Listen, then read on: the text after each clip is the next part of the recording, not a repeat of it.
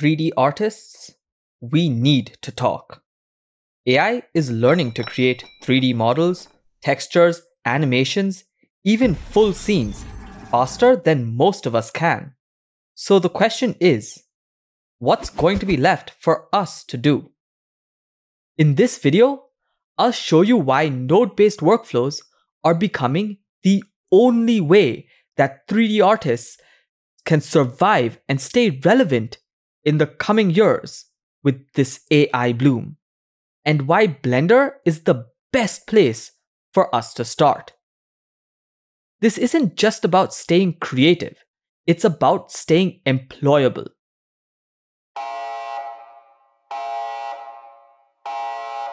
Let's face it, most of us 3D artists learned the traditional way. You model an object by hand, tweak every vertex, unwrap the UVs, texture it, and render. Of course, we could use some modifiers, but that's beside the point.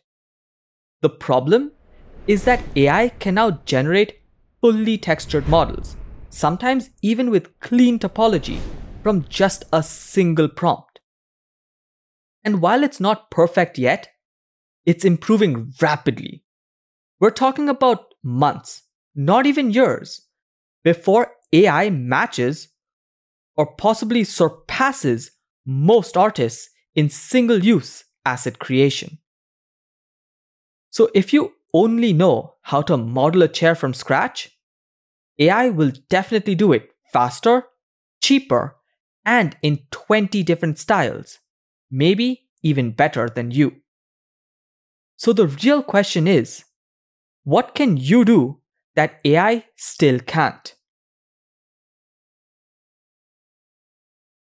The answer is proceduralism, systems, logic, and design thinking.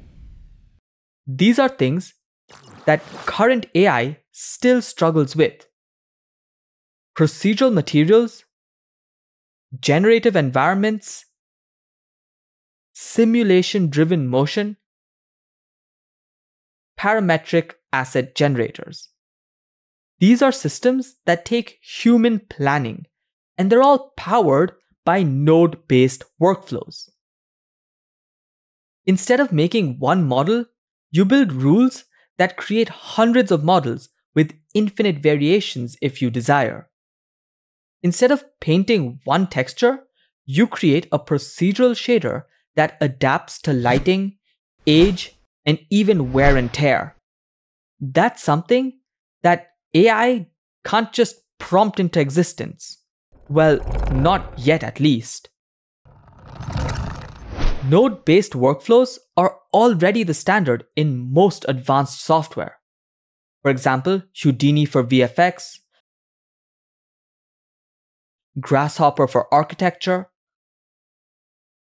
Unreal Engine's blueprints for gameplay logic, even DaVinci Resolve for color grading and editing. Learning to think in nodes is like learning to code visually. You're not just an artist, you become a technical designer. And once you learn node-based systems, you can learn other node-based systems really fast. It becomes second nature. Now, why Blender? Because Blender is the only software that offers node-based workflows for literally everything. Whether it's texturing, modeling, animation, compositing, simulations, and soon, full physics and dynamics as well. All of this inside one single free open source package. You don't need 5 different subscriptions. You don't need a studio budget. Blender is available to everyone. Blender's development is also community driven. That means if an artist or dev needs something, they can build it, share it, or fork it.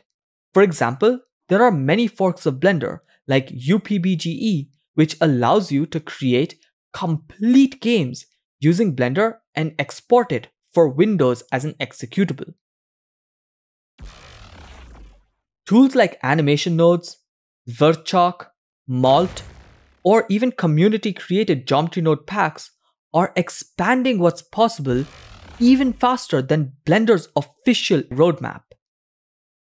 And with new releases like simulation nodes, Blender is evolving into a true procedural powerhouse. If 3D's future is procedural, Blender is already there. By learning node-based workflows, you're not just learning software, you're learning how to think in systems. You become faster, more scalable, more adaptable, and much harder to replace.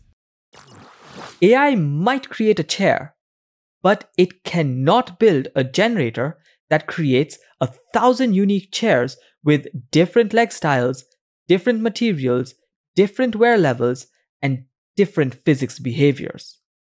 Well, of course, not without your node graph.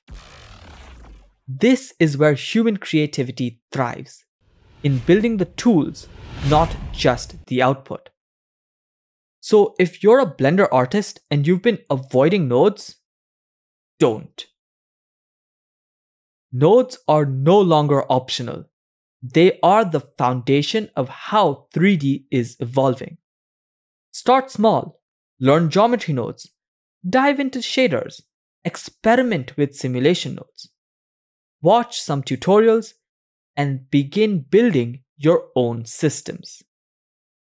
On this channel, I teach you how to do all of that because I genuinely believe that if you're node literate, you will be future-proof. I strongly suggest watching my Demystifying series, where I go into everything you need to know about things like geometry nodes that most tutorials skip. There are videos like Demystifying the Voronoi texture, which will give you an intuitive understanding of the algorithms that are used to create the texture, along with what each and every socket and option actually does. This will allow you to truly take advantage of the nodes and become a more confident node-based artist. There will definitely be many more tutorials coming out, which will definitely help ensure that you remain future-proof and employable in this rapidly advancing world of AI. So subscribe if you want to join that future and remain future-proof. One last thing before we wrap up. This is my 400th video, so I'd like to take the time to actually thank each and every single one of you who regularly watch my videos while commenting and also liking and sharing. It really keeps me motivated, and it's because of all of you that I'm able to release this many videos. For those of you who are new to this channel, welcome, and note that I have 400 videos on this channel for you all to scroll through to get familiarized with this channel. There will be many more videos, tutorials, and other content coming up on this channel, including a short film that will be out by the end of the month. So until that one comes out, thank you so much for watching, keep creating, and don't forget to stay creative.